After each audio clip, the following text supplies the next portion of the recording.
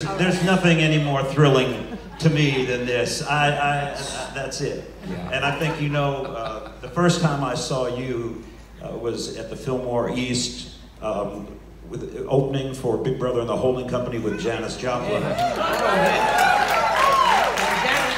Joplin and I sang a song that night, you know.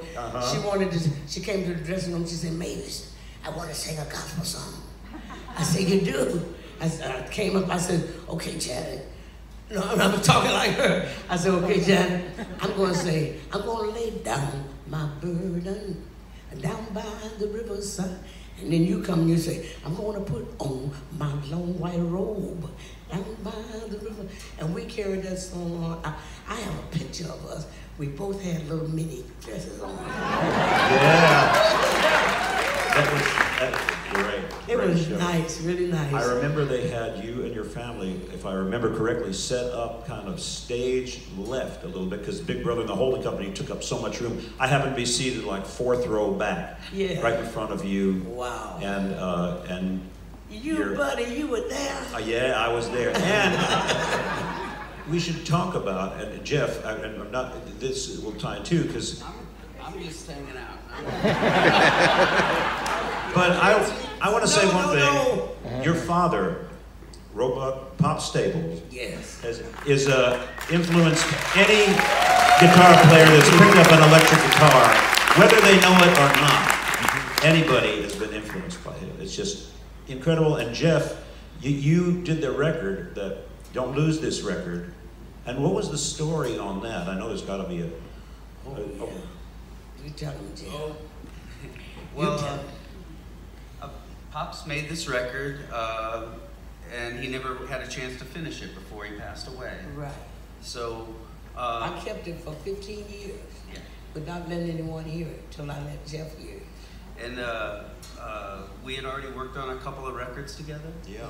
And she brought this record into the studio, and we listened to it, and she asked me if I thought I could do something with it, and I said, "Please, yes." Yes. What did it feel like to both of you to put the tracks up? Had you heard it since? Yeah. I mean, you'd heard it before you guys started working on it a lot. Yes, I had heard it. No one had heard it but me. But then when I heard what Tweedy did to it, I told him, I said, "Tweedy, I need you to tweak it. I need you to tweak it and take some of that stuff out of there because there's not Pops, you know." And it was too crowded. It was. And he took it all out, and he left mostly just Pops and Pops' guitar. And our voices, of course, my sisters and I, we're singing on it. And Tweedy, when I went over to, he called me, he said, "Okay, Mavis, you can come and check some of it out." I got a lot of it done. We went on over to the loft, the Wilco loft. Yeah, which I've just seen, which is amazing. It's beautiful, isn't it? Yeah. And Buddy, when he put it on, tears just started flowing. I just couldn't help but cry. You know, this song, "Friendship," and another song, "What All You've Done for Us," you know, and "Sweet Home." It's all of Daddy's favorites. One song, when Pops was a boy, he would always sing it, and he'd tell us, "That was my favorite song when I was a boy." And that was, "Ever since I have been living in this world of sin, I have had trials almost every day. I have started out to find a better home." That's the one, that's the one. And look, I boo-hooed all over that loft. The loft, I've just seen it on YouTube, and it's just incredible. How did you even get into recording? Uncle Tupelo kind of started it all for a whole genre. And then while you were busy just being in a band, how did you get into production? I should ask, because I do a little bit of that too. But Well, I think the thing that I think that early on we would get a little bit of money, and we didn't have like big gigantic recording contracts, but we had big enough recording contracts that I would go, "Wow, that's amazing," and then at the end of the recording process it would all be gone, and all we would have would be a stupid record. And I thought, why don't we just buy the equipment to make the record, and then we can build on that the next time we make a record. I mean, I'm not the first person to have that idea, but basically that every record from then, I guess from AM on, I just started like making the recording process a little bit better, a little bit easier. And then the space is... Well, we got the space 20 years ago, and we just got it to be a rehearsal space and to store our gear and merch and stuff like that, because we were tired of getting our stuff out of storage to go rehearse. I would have a policy when I go, every run I made, not every tour, every shorter run, I would say, I'm buying a piece of gear at the end of every run. I just put some money aside, so after, after 20 years of that, you got junk in the house. Yeah, so then, and about 10 years ago, I would always been told by engineers and people we worked with, this is fine to record here, but you can't really make records up here. And I was like, well, we've made almost all of our records up here, but I guess you're right. Because we'd always gone somewhere else to mix. And then I met Tom Schick, and he came in to work with us. And I said, where do you want to go mix it? And he said, why not here? And since then, we've never really done anything else. And the record sound, how did you two get together? They sound beautiful. I mean, how did that come about, the two of you working together? I went after him. Did you really? I went after him, I found him. No, we both live in Chicago. Yeah. And I got real comfortable then. It's comforting to be sitting together. Yes, it is, Tweedy. But yeah, we both live in Chicago. I'm on the south side and he's on the north side. And Tweedy came out to a show we were doing on the north side. Came backstage and met me. Then we took pictures together, we laughed and talked. 2 weeks later, my manager says, Mavis, Jeff Tweedy wants to produce your next record. And oh boy, I hit the ceiling. I couldn't believe it. This is a guy who was the only thing I had on him was Sky Blue Sky. Yeah. And you had that, huh? I had it, yeah. Wow. But he... You are the coolest, Mavis.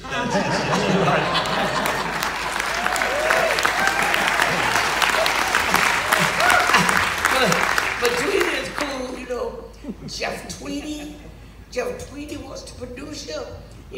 I had been producing myself up to that time, and but it all went down fine. I told Dave, I said, look, well, I don't know him that well. I need to talk to him. We need to get to know each other so I can see if we're going to jail. I asked Tweedy, we were. You had to go and get somebody named Speedy. I did it so I could be close to you. Yeah. I named him Speedy. My tour manager is Speedy. But we had lunch together. I had Tweedy to come to the south side. South side? South side is supposed to be dangerous, And I lived on, and Tweedy, he came in, he was quiet. And my sister Yvonne and I, she's scared. Yeah, I know Yvonne's your partner. I am scared. You was on that south side. No, I wasn't scared of being on the south side. I'm just... You wouldn't, but I just maintain a general level of fear. No. See there? But he was quiet. And I saw he was kind of shy, So I said, now, he's shy. I just got left with Prince. Prince was shy. Right. Yeah. And Tweedy. So I cracked a joke. I did some, and we broke up. That broke it up. And he started talking. He started telling me how he had access to all the Staple Singers music. He worked in a record shop when he was 18 years old, and he had all of our music. When we were doing the session, Tweedy was walking around the studio with his Walkman on his headphone, and he asked me one time, he said, you know what I got on here? I said, what? All the Staple Singers music. But it blew my mind. It should be Staple Singers, Mavis Staple, and Jeff Tweedy. It should be required listening for every person in this country. Yes. And everybody should hear it. Yes. all of it. Yes. And in one sitting. And I do want to say, you both have books that I've read. You've written your book, and Greg Cott wrote your book. Yours, the story of your life. Yeah, I know that. Yeah, that's for a whole good. Tweedy. Yeah, and Tweedy need to write a book on me. Yeah, the story of your life reads like a book out of the Bible. It is amazing. It is breathtaking and heartbreaking and just inspiring all at the same time. Thank you, buddy. So, but there was a lot of my stories left out of that book, you know. And Jeff's book. Jeff told it all. He told it all. That's a great. Oh my gosh, I couldn't believe Jeff. This is working out way better than I thought it was going to. You got it. I have this one. I'll just. Okay. I'm just going to lean back and let you guys keep talking. Mavis, I know that one of my favorite places to play is the Hideout up there in Chicago, and they are so proud that you played there, and they've got this nice shrine upstairs in the dressing room. You got to check out the Hideout. They have a throne. They have Mavis's throne. I do have a throne.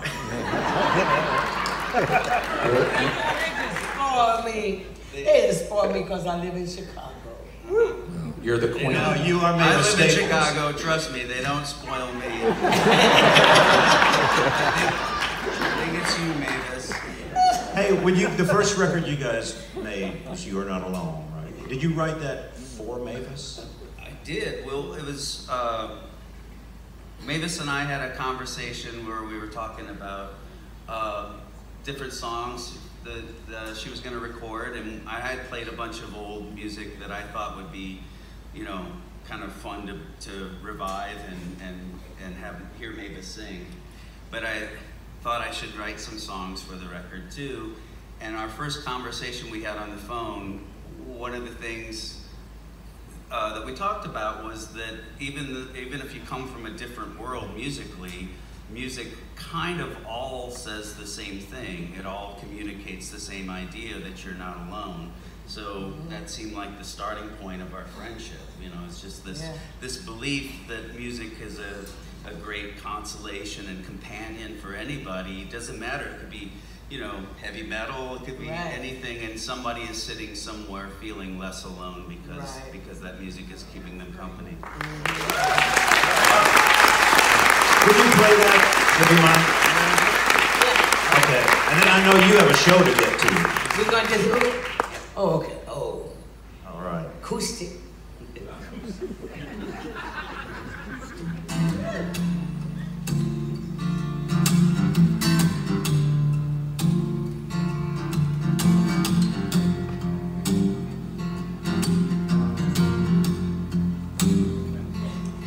You're not alone, I'm with you, I'm lonely too.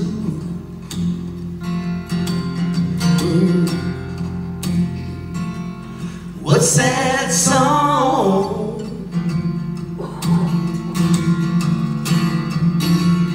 can't be sung about you?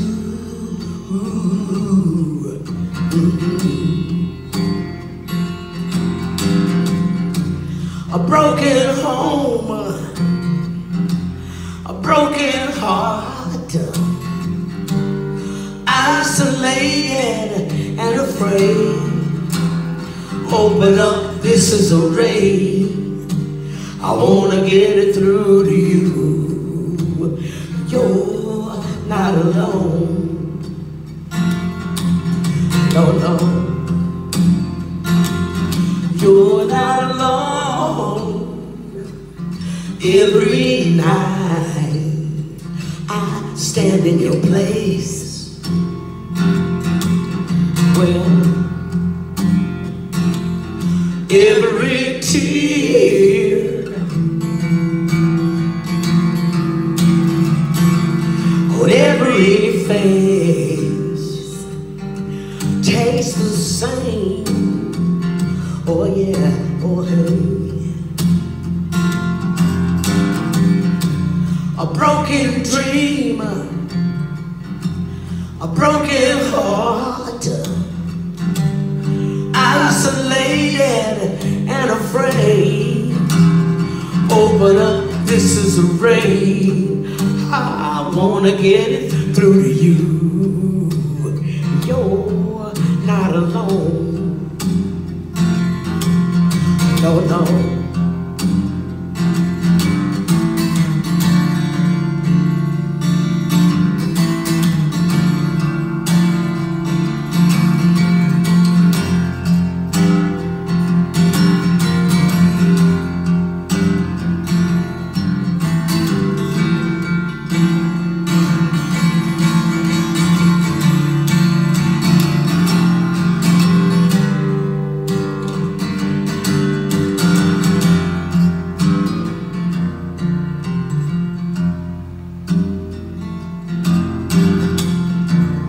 Broken hand, an open heart. There's no need to be afraid. Open up, this is a raid. I wanna get it through to you. You're not alone. I wanna get it through to you. You're not alone. I'm gonna get it through to you. You're not alone.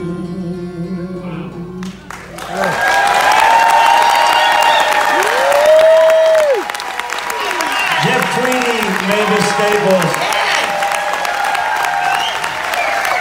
Thank y'all so much.